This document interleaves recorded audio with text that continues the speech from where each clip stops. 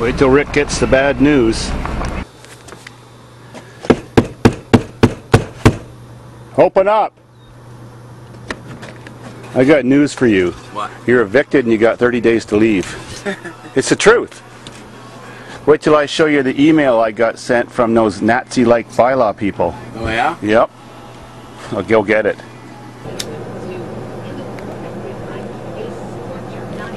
Oops. Just a minute. Let me find it. That's not it. There it is. Read that nasty email.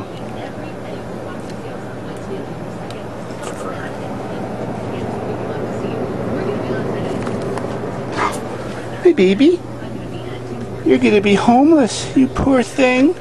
Thrown out on the street for the vultures to get you. Yeah. Aw. I'll take you in. Yeah. Meow.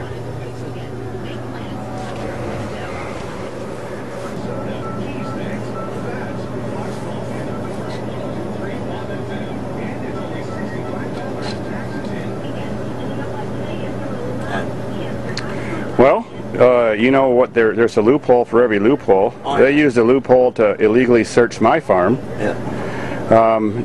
You are my hired hand to help me tend my catnip, and I'm a catnip farmer. And from what I understand, hired hands can live up to 6 months in a travel trailer who are working on an agricultural farm, helping produce agriculture, right? So, let's go down to the bylaw office in Lucan and look up the bylaw to show them they have a bylaw that keeps you here. Yeah. Let's go for a little trip. Let's do it. We are now entering communist Lucan. Off to the bylaw office. Off to the bylaw. We're gonna have a little fun. Yeah.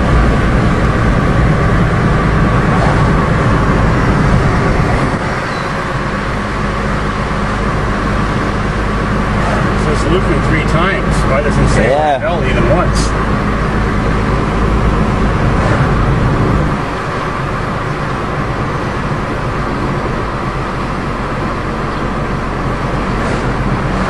Trying to go against every human right.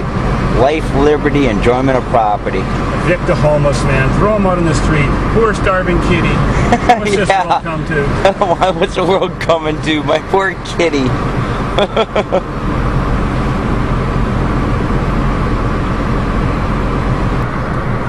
Well, here we are. Yeah. Look at that law book. Township of Lucan Bidolph.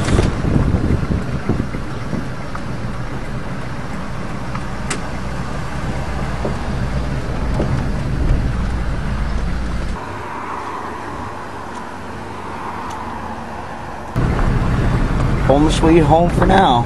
Well, now we got to go look up some bylaw stuff on the internet. Yep. That's what they told us to do because we didn't quite find the section we were looking for about the hired farmhands and what kind of buildings they were allowed to live in. Yep. Who knows? They may be right. But he's going on about because there's no facilities and running water. Well, my trailer's self-contained.